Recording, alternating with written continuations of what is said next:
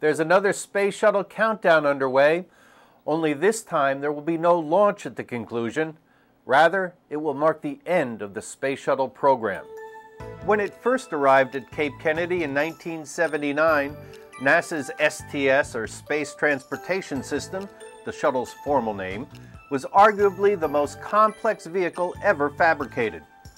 Comprising a pair of solid fuel booster rockets, a huge main fuel tank, and a winged orbiter, it was the world's first reusable spacecraft. Even though the assemblage weighed 4.5 million pounds, the combined engine's thrust output of nearly 6 million pounds lifted it straight up, and then the main engines accelerated it to more than 17,000 miles per hour.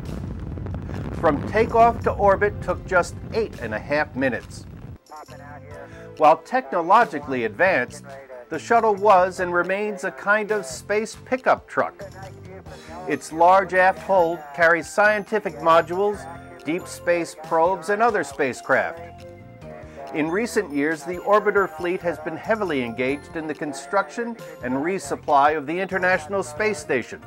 Since first flight in 1981, space shuttles have carried more than 3 million pounds of cargo into orbit on more than 120 missions, crewed by hundreds of astronauts. A success by many measures.